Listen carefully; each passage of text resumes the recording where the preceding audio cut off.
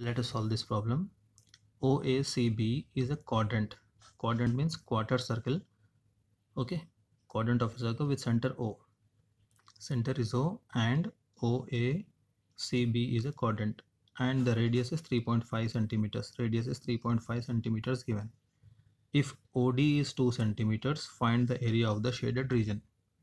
Okay, so area of shaded region here is equal to area of quadrant, right?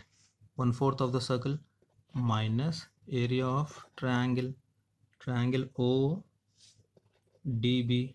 All right, so area of quadrant 1/4 pi r square minus area of triangle half into base into height, so it is 1/4 pi is 22/7 into r square.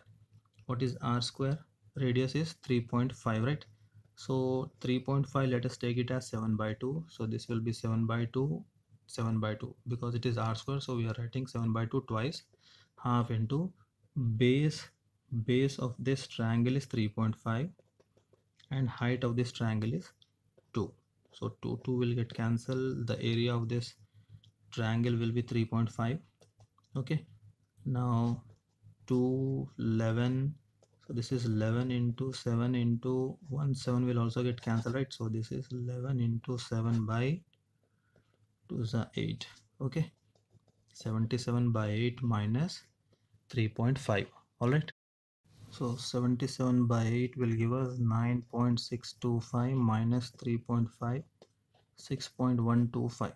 okay, so area of the shaded region is 6.125 centimeter square. okay,